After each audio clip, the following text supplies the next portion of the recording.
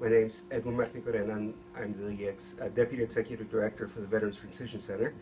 This is our brand new food pantry. We have a remodeled food pantry, and we are asking the community for support to help fill the shelves and help stock our new food pantry. We serve over 100 veterans a year, and over 1,200 additional veterans come through our doors for assistance. And so the food pantry is one of the major points of the assistance that we provide for the veterans.